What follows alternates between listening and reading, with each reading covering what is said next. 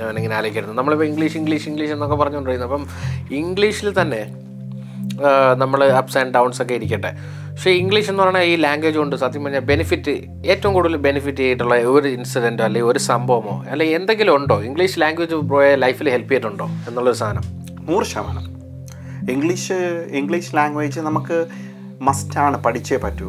അതായത് നമുക്ക് ഇംഗ്ലീഷ് ലാംഗ്വേജിൻ്റെ ആവശ്യകത വരുന്നില്ല എന്നുള്ളത്, നമ്മളിപ്പോൾ നാട്ടിലാണ് ജീവിക്കുന്നത്, വേറെ ഒന്നും ചെയ്യുന്നില്ല, നമ്മളുടെ ഒരു ലോക്കൽ ജോലി ചെയ്യുന്നു, ഒരു ഫാമറായിട്ട് ജീവിക്കുന്നു, അല്ലെങ്കിൽ ഒരു കൃഷിക്കാരനായിട്ട് ജീവിക്കുന്നു, അല്ലെങ്കിൽ ഒരു എന്താ പറയുക, നമ്മൾ സാധാരണ അവിടെ ഒരു ജോലി ചെയ്ത് ജീവിക്കുന്ന ഒരാളാണെങ്കിൽ, ഇപ്പോൾ അല്ലെങ്കിൽ ഒരു സർക്കാർ ജോലി ജീവിക്കാൻ അത്യാവശ്യം ഇംഗ്ലീഷ് ലാംഗ്വേജ് വേണം എന്ന് വെച്ചാൽ ഫോമുകൾ ഫില്ല് ചെയ്യാനും കാര്യങ്ങളൊക്കെ ആയിട്ട്. പക്ഷേ എങ്കിലും നമ്മുടെ ഒരു ലോക്കലി ഉള്ള അവൈലബിൾ ആയിട്ടുള്ള ജോലികളൊക്കെ ചെയ്ത് ജീവിക്കണമെങ്കിൽ എനിക്ക് തോന്നുന്നില്ല ഇംഗ്ലീഷ് ലാംഗ്വേജിൻ്റെ ആവശ്യകത ഉണ്ടോ എന്നെനിക്ക് തോന്നുന്നില്ല. എൻ്റെ ഒരു പെട്ടെന്നുള്ള ചിന്തയിൽ വന്നാൽ മനസ്സിലായി. അതേസമയം ഞാനിപ്പം ഇവിടെ UK വരാനുണ്ടായ കാരണം തന്നെ ഇംഗ്ലീഷ് ലാംഗ്വേജാണ്. ഇംഗ്ലീഷ് മീഡിയത്തിൽ പഠിച്ചുകൊണ്ടാണ് എനിക്ക് പ്രീ ഡിഗ്രി അല്ലെങ്കിൽ അങ്ങനത്തെ ഒരു സിസ്റ്റത്തിൽ എനിക്ക് ഫസ്റ്റ് ടൈം തന്നെ ക്ലാസിക്കലായിരുന്നിട്ടും ഞാൻ പാസ്സായത്. ഇംഗ്ലീഷ് ലാംഗ്വേജ് പഠിച്ചുകൊണ്ടാണ് ഞാൻ ഇപ്പോൾ ഒരു മാസ്റ്റേഴ്സിന് പോയിട്ട് പോലും അതെനിക്ക് പിന്നെ എന്താണ് അത് ഗ്രാഹ്യം വന്നിട്ട് ഈസി ആയിട്ട് എൻ്റെതായ രീതിയിൽ എനിക്ക് എഴുതി പിടിപ്പിക്കാൻ പറ്റും. മനസ്സിലായി. ഇംഗ്ലീഷ് ലാംഗ്വേജിന് എന്തെങ്കിലും അത്യാവശ്യം പഠിച്ചുകൊണ്ടാണ് നമ്മളിപ്പോൾ ഇവിടെ ഇരുന്ന് സംസാരിക്കുന്നത് പോലും. തീർച്ചയായിട്ടും. അപ്പോൾ തീർച്ചയായിട്ടും ഇംഗ്ലീഷിന് അതിൻ്റെതായ ഗുണങ്ങളുണ്ട്. പക്ഷേ അതൊരു കമ്മ്യൂണിക്കേറ്റിംഗ് മാധ്യമമായിട്ട് നമ്മൾ എടുക്കുക, അതിനെ പൊങ്ങച്ചത്തോടെ വലിയ സംഭവമായിട്ടൊന്നും കാണാതിരിക്കുക എന്നുള്ളതാണ് എനിക്ക് തോന്നുന്നത്. ചുരുക്കത്തിൽ പറഞ്ഞു കഴിഞ്ഞാൽ ബ്രോ പറഞ്ഞു തന്നെയാണ് ഞാനിപ്പോൾ പറയാൻ വന്നത്. അതായത് നമ്മളുടെ ഈ ഒരു ലൈഫ് സ്റ്റൈൽ അല്ലെങ്കിൽ ഈ ഒരു രാജ്യം എന്ന് എടുത്തു പറയണ്ട, നമുക്കുള്ള ഒരു ജീവിത രീതിക്ക് ഈ ഇംഗ്ലീഷ് എന്ന് പറയുന്ന ഒരു ലാംഗ്വേജ് ഘടകമാണ്. നമുക്കൊരു വർക്കിനും എല്ലായിടത്തും അല്ലേ, നമുക്കത് ആവശ്യം തന്നെയാണ്.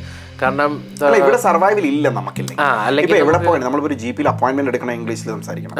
വേറെ ഒരു ലാംഗ്വേജ് ലൈനൊക്കെ വിളിപ്പിക്കാൻ വേണമെങ്കിൽ, പക്ഷെ അതിന്റെ കുഴപ്പം 1 മണിക്കൂർ അല്ല. പക്ഷെ അതുകൊണ്ട് നമ്മൾ ജോലി അല്ലെങ്കിൽ ജീവിക്കേണ്ട രീതിക്ക് ഇതൊന്നും പറ്റത്തില്ല.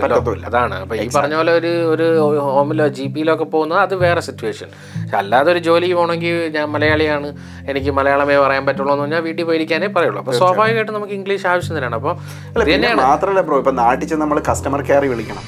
ഈ കസ്റ്റമർ കെയർ എവിടെയാണ്? ഡൽഹിയിലോ മുംബൈയിലോ പൂനെയിലോ ഒക്കെ ഇരിക്കുന്നവന്മാരാണ്. അവരെ വിളിച്ച് സംസാരിക്കണേ അവിടെ ഇംഗ്ലീഷിലാണ് സംസാരിക്കുന്നത്. ആണ്. ഇംഗ്ലീഷ് ഇന്നിപ്പം അത്രയും പോലും നമ്മൾ കാണണ്ട. നമ്മുടെ നാട്ടിലെ വർക്ക് പ്ലേസുകളിലായിക്കോട്ടെ എവിടെ തിരിഞ്ഞാലും ഇപ്പോൾ ഒരു കോമൺ നമുക്ക് ഇപ്പോൾ സംസാരിക്കുന്ന മലയാളത്തിൽ തന്നെ എത്രയോ ഇംഗ്ലീഷ് വേർഡ്സ് ഇല്ലേ ബ്രോ? എത്രയോ കാര്യങ്ങൾ നമ്മൾ ഇംഗ്ലീഷാണ് ഉൾപ്പെടെ വേർഡ്സുകൾ ഇല്ല, അതിന് പകരം ഇംഗ്ലീഷാണുള്ളത് അല്ലേ? പിന്നെ അല്ലാണ്ട് അതാ പറഞ്ഞു. ഇപ്പോൾ ഫാൻ അല്ലെങ്കിൽ എയറോപ്ലെയിൻ അല്ലെങ്കിൽ ഫ്ലൈറ്റ് അല്ലെങ്കിൽ വിമാനം എന്നൊക്കെ പറയാം. അല്ല അങ്ങനെയൊക്കെ പറയാം, വിമാനം എന്ന് പറയാം. അതൊന്നുമല്ല. പക്ഷെ നമ്മൾ എപ്പോഴും പറയുമ്പോൾ കുറെ വേർഡ്സ് ഉണ്ടല്ലേ മലയാളത്തിൽ, നമുക്ക് പറയാനില്ലാത്ത വേർഡ്സുകളുണ്ട്. എന്തൊക്കെയാണെന്ന് എനിക്ക് ഓർമ്മയില്ല. പക്ഷെ ഇപ്പൊ ഉദാഹരണം പറയണേ, ഈ നമ്മുടെ ട്രിപ്പ്, അത് നമ്മൾ എല്ലാവരും ട്രിപ്പ് എന്ന് തന്നെയാണ് പറയണത്. അപ്പോൾ പണ്ട് എൻ്റെ നാട്ടിലൊക്കെ ട്രിപ്പ് എന്ന് പറഞ്ഞിട്ട് പറയുമായിരുന്നു. ഞാനും കരുതി കൊണ്ടുവന്ന ട്രിപ്പ് ഏതോ ട്രിപ്പ്, അവൻ ട്രിപ്പ് ഇട്ട് കിടക്കുകയാണ്. പിന്നീടാണ് അത് സത്യം ഞാൻ മനസ്സിലായി, ട്രിപ്പാണ് അതിന്റെ മീനിങ് മനസ്സിലായി. എന്ന് പറഞ്ഞാൽ അതിന് വേറെ എന്ത് വേർഡാ പറയുന്നത് ഇവിടെ? മറ്റേ ഇതിലിട്ടിരിക്കുന്നത് എന്താ പറയുക, വേറെ വേർഡ്സ് ഇല്ലല്ലോ. അങ്ങനെ പല വേർഡ്സ് ഉണ്ടാവും ബ്രോ, ഇഷ്ടം പോലെ ഉണ്ടാവും. തീർച്ചയായിട്ടും. പിന്നെ അതുപോലെ തന്നെ എനിക്ക് തോന്നുന്നു ഇംഗ്ലീഷ് ഭാഷ ഒരു അവിഭാജ്യ ഘടകമായി മാറി. ഇപ്പോൾ ഉദാഹരണം പറഞ്ഞു കഴിഞ്ഞാൽ നമുക്ക് യൂറോപ്പിലോ എവിടെയെങ്കിലും പോകണമെന്ന് വെച്ചോ, ഒരു ടൂർ പോകണം. ഈ ടൂർ പോകണമെങ്കിൽ നമുക്ക് ഇംഗ്ലീഷ് ഭാഷ വേണം. തായ്ലൻഡിൽ പോകണം, അല്ലെങ്കിൽ സിംഗപ്പൂർ പോകണം. നമുക്ക് 45 ഭാഷ പഠിക്കുന്നതിനേക്കാളും ബെറ്റർ ആണ് ഒരു ലാംഗ്വേജ് പഠിച്ചു വെക്കുക. അപ്പൊ നമ്മള് ഇന്ത്യക്കാരെ ഏറ്റവും കൂടുതൽ എന്തുകൊണ്ടാണ് എബ്രോഡിൽ പോയത്? എന്തുകൊണ്ടാണെന്ന് ചോദിച്ചാൽ യൂറോപ്യൻസിനെല്ലാം ഇവിടെ വരാഞ്ഞിട്ട് പോലും ഇന്ത്യക്കാരും അതുപോലെ തന്നെ വന്നിട്ടുണ്ട്. എന്താണെന്ന് വെച്ചാൽ അവരുടെ ഒറ്റ ഒരു ഇതേ ഉള്ളൂ സംഭവം, നമുക്ക് ഇംഗ്ലീഷ് ലാംഗ്വേജിൽ പ്രൊഫഷൻ ആയതുകൊണ്ട് അറിവുള്ളതുകൊണ്ട് തന്നെയാണ്. ഉറപ്പായിട്ട്. ഇപ്പം നമ്മുടെ മാതൃഭാഷ ഇപ്പോൾ ഇതിലൊരു സാധനമുണ്ട്, ഈ നമ്മുടെ ഹിന്ദി നമ്മുടെ സ്കൂളിൽ ഇതേപോലെ നമ്മളെ പഠിപ്പിക്കുന്നുണ്ട്. സത്യം പറഞ്ഞു കഴിഞ്ഞാൽ ഹിന്ദി നാഷണൽ ലാംഗ്വേജ് ആണ്, ഇതാണെന്നൊക്കെ പറയുന്നു. പക്ഷെ ഇതുകൊണ്ട് നമ്മൾ എന്ത് ബെനിഫിറ്റാണ് ചെയ്യുന്നത് എന്നുള്ളൊരു ചോദ്യമുണ്ട്. നമ്മൾ നോർത്ത് ഇന്ത്യയിൽ പോയി ജോലി ചെയ്യുന്നുണ്ടെങ്കിൽ മാത്രമായിരിക്കും ചിലപ്പം ഒരു ഡേ ടു ഡേ ആവശ്യത്തിന് ഉപയോഗപ്പെടുന്നത്. അതല്ലാതെ ഇപ്പോൾ ഹിന്ദി അറിയാമെന്ന് അല്ലെങ്കിൽ ചിലർ ചോദിക്കാറുണ്ട്, ഇവിടെയൊക്കെ ശ്രദ്ധിച്ചിട്ടുണ്ടോ, തൂ കാസേ നമ്മൾ പറയും India, so you know Hindi, നമ്മൾ അറിഞ്ഞൂടാന്ന് വല്ലതും പറയണേ, യു ഡോണ്ട് നോ, എന്തോ നിസ്സാരമായി കാണും. അതിലെന്താ കുഴപ്പം? ഇപ്പൊ നമ്മൾ സൗത്ത് നിന്ന് വരുന്നവരാണ്, നമുക്ക് അറിയണമെന്ന് അറിഞ്ഞാൽ പോരെ. ഹിന്ദി ഇംഗ്ലീഷും പറഞ്ഞാൽ നമുക്ക് ഹിന്ദിയുടെ ആവശ്യമില്ല. അതാണ് റിയലി സ്പീക്കിംഗ്. കേരളത്തിൽ സൗത്ത് ഇന്ത്യക്കാർക്ക് എന്തിനാണ് ഹിന്ദിയുടെ ആവശ്യം എന്ന് ചോദിച്ചാൽ നമ്മൾ എന്നെ ഇതുവരെ അഫക്റ്റ് നാഷണൽ ലാംഗ്വേജ് എന്ന് പറയാനും നമ്മുടെ കുറച്ച് കാര്യങ്ങളൊക്കെ ഉണ്ട്. ഹിന്ദി എന്ന് പറയാൻ നമ്മുടെ നാഷണൽ ലാംഗ്വേജ് നമ്മൾ അതിനെ റെസ്പെക്ട് ചെയ്യുന്നു. At the same time as A south Indian do you really need to know Hindi or അല്ലെ പ്രൊഫഷൻ ഇൻ ഹിന്ദി എന്ന് ചോദിച്ചാൽ അതിന്റെ ആവശ്യമുണ്ടോ എന്ന് ചോദിച്ചാൽ ഇല്ല എന്ന് തന്നെ പറയാം അല്ലേ. അപ്പോൾ ഇംഗ്ലീഷ് കീ ലാംഗ്വേജ് തന്നെയാണ്. കാരണം എത്രയോ രാജ്യങ്ങളിൽ അതൊരു ഒഫീഷ്യൽ ലാംഗ്വേജ് ആണ്. പിന്നെ വേൾഡ് വൈഡ് എല്ലാ ഡോക്യുമെന്റ്സ് ഉൾപ്പെടെ സ്റ്റുഡൻസ് ഇപ്പോൾ ഇവിടെ വരുന്നു, എത്രയോ ഡോക്ടേഴ്സ് വരുന്നു, എത്രയോ നഴ്സസ് വരുന്നു, എല്ലാം എത്രയോ ലൈഫുകൾ, എല്ലാവരുടെയും ലൈഫുകൾ മാറുന്നു. എക്സാക്ട്ലി. ഇവരെല്ലാവരും വന്നിട്ട് ഈ ലാംഗ്വേജ് ഇംഗ്ലീഷ് ലാംഗ്വേജ് കൊണ്ട് തന്നെയാണ്. IELTS എന്ന് പറയുന്ന ഒരു കോഴ്സ് നമ്മുടെ പിള്ളേർ ഉൾപ്പെടെ ഇരുന്ന് മെനക്കെട്ട് എഫേർട്ട് ഇട്ട് പഠിച്ചിട്ടല്ലേ അവർ വരുന്നത് അല്ലേ. അല്ല അവർ വെറുതെ അല്ല പറഞ്ഞത്. അപ്പോൾ ആ ലാംഗ്വേജിന്റെ ഗുണങ്ങൾ അവർക്ക് കിട്ടുമെന്നുള്ളത് തന്നെയാണ്. പിന്നെ എനിക്ക് നമ്മുടെ നാട്ടിൽ ഒരു ഏറ്റവും പ്രധാന കാര്യം എന്ന് വെച്ചാൽ ഭയങ്കര ഷെയിമാണ്. ഇപ്പം നമ്മളിപ്പം ഞാനൊക്കെ പഠിച്ചു വരുന്ന കാലത്ത് എനിക്ക് ഓർമ്മയുണ്ട്, ഞങ്ങൾ രണ്ടുപേരും ഇംഗ്ലീഷിൽ സംസാരിക്കുവാണെന്നുണ്ടെങ്കിൽ ഇവനാരടാ. അതെ പണ്ട്.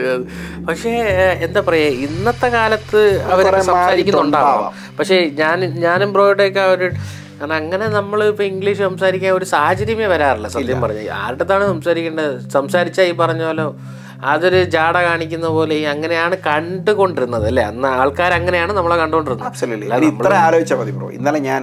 ഇന്നലെയാണോ മെനഞ്ഞാന്നാണോ ഞാനിങ്ങനെ അവിടെ ഞങ്ങളെ കൂടെ വർക്ക് ചെയ്യുന്ന ഒരു പെണ്ണുണ്ട്. അപ്പോൾ അവളോട് ഇങ്ങനെ എന്തോ സംസാരിച്ചപ്പോൾ ഈ വോളറ്റിൻ്റെ കാര്യം പറഞ്ഞു.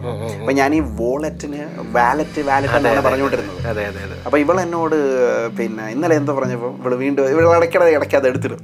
ഇവളോട് എന്ന് പറഞ്ഞു ഷഫി വോളറ്റ് എന്ന് പറഞ്ഞു.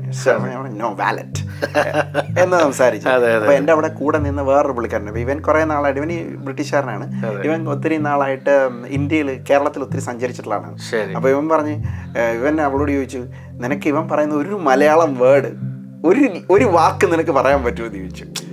അത്ര ചിന്തിച്ചാ മതി, അത്ര ആലോചിച്ചാൽ മതി. നമ്മള് വളരെ വളരെ കഠിനമായ ഒരു ലാംഗ്വേജ് ആണ് നമ്മൾ പഠിച്ചിട്ടുള്ളത്. അല്ല, നമ്മുടെ നേറ്റീവ് ലാംഗ്വേജ് അല്ല എന്നുള്ളത് മറക്കരുത് വരെ. അതായത് ഇത്രയേ ഉള്ളൂ, സിമ്പിൾ ആസ് ദാറ്റ്. ഇപ്പം നിങ്ങൾക്ക് ആക്സെന്റ് ഇല്ല വിക്സെന്റ് ഇല്ല എന്ന് പറയുമ്പോൾ നിങ്ങൾ മനസ്സിലാക്കേണ്ടത് I am not bone here, I just need to know how to communicate, that's it. അത്രേ ഉള്ളൂ. നമ്മൾ ആ ഒരു ബോധ്യം ഉണ്ടെങ്കിൽ തന്നെ നമുക്ക് ആരുടെ സംസാരിക്കാൻ തോന്നും. നമ്മളിപ്പം എന്നെ സംബന്ധിച്ചിടത്തോളം ഒരു കാലഘട്ടത്തിൽ തീർച്ചയായിട്ടും ഞാൻ ഇപ്പം ഇംഗ്ലീഷ് സംസാരിക്കാന്ന് പറയുമ്പോൾ പല ആൾക്കാരും കൊള്ളാലോ എന്ന് പറയുമ്പോൾ നാട്ടിലൊക്കെ ആണെങ്കിൽ അപ്പോൾ അങ്ങനെ കൊള്ളാലോ എന്ന് പറയുമ്പോൾ, കാരണം ഞാനും എൻ്റെ ഒരു 2-3 കസിൻസുമായിട്ട് ഇവിടെ തമിഴ്നാട്ടിലൊരു മൂന്നാറിലാണോ എവിടെയോ ഒരു ടൂർ പോയായിരുന്നു. അപ്പോൾ അവിടെ ഒരു റൂമിൻ്റെ പേരിൽ ഒരു ചെറിയ പ്രശ്നമുണ്ടായി. അപ്പോൾ ആ സ്ത്രീക്ക് അത്യാവശ്യം ഇംഗ്ലീഷ് പറഞ്ഞ്, അപ്പോൾ ഞാനും നമ്മൾ കുറേ ഇതായില്ലേ, അപ്പോൾ ഇങ്ങനെ ഇംഗ്ലീഷ് പറഞ്ഞപ്പോഴത്തേനും എൻ്റെ കസിൻസൊക്കെ എന്നെ വിളിച്ചിട്ട് പറഞ്ഞു സൂപ്പറായിട്ടുണ്ട് കേട്ടോ. ആ ഒരു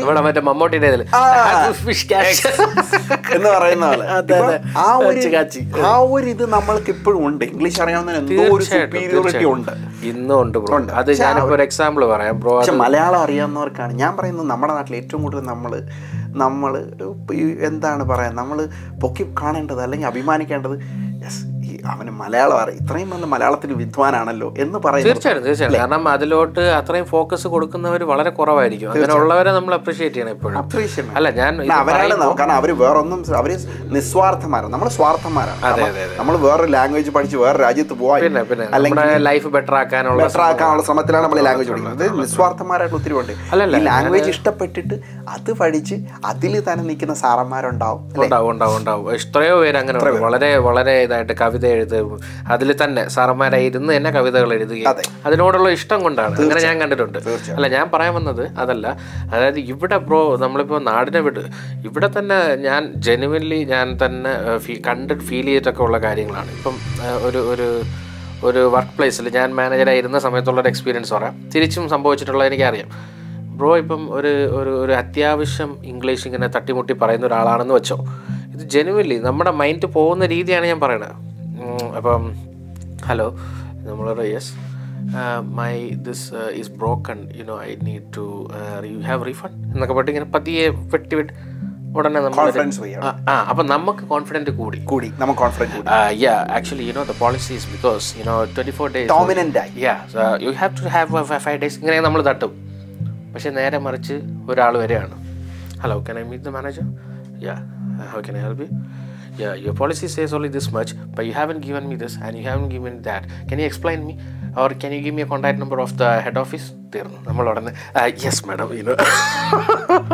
ഇത് തിരിച്ച് നമ്മളും അരകുറയായിട്ട് സംസാരിച്ചു കഴിഞ്ഞാൽ ഇത് സംഭവിക്കുന്നുണ്ട്. ലാംഗ്വേജ് അതാണ് മുമ്പ് നമ്മൾ പറഞ്ഞ ഒരാൾ ഒരു ലാംഗ്വേജ് എങ്ങനെ പ്രസന്റ് ചെയ്യുന്നതിന് ഉപരി ലാംഗ്വേജ് ഒരു പരിധി വരെ ഇതുണ്ട്. ആ ആളുടെ കോൺഫിഡൻസ്, ആളുടെ നോളജ് ലെവൽ ഒരു സാധനത്തെ കുറിച്ച് ഇപ്പൊ നിങ്ങൾ പറയുന്ന ഒരു ഉദാഹരണത്തിൽ ഒരു ഇന്ത്യക്കാരൻ വന്നാണെങ്കിലും എനിക്ക് ഇതിനെ കുറിച്ച് വ്യക്തമായ അറിവുണ്ട്, എനിക്കിതാണ് വേണ്ടത് എന്ന് പറയുകയാണെന്നുണ്ടെങ്കിൽ സിമ്പിളാണ്. അത്രേ ഉള്ളൂ. അതായത് അവൻ ജഡ്ജ്മെന്റ് ഇപ്പം ഫസ്റ്റ് കേൾക്കുമ്പോൾ ഫസ്റ്റ് ആര് കേൾക്കുമ്പോഴാലും ഇപ്പൊ ഞാൻ തന്നെ ഒരു കോൾ വിളിക്കുമ്പോൾ ഒരു ഇന്ത്യക്കാരനാണ് എടുക്കുന്നതെങ്കിൽ വിചാരിക്കുന്നത് ഇന്ത്യക്കാരനാണ്.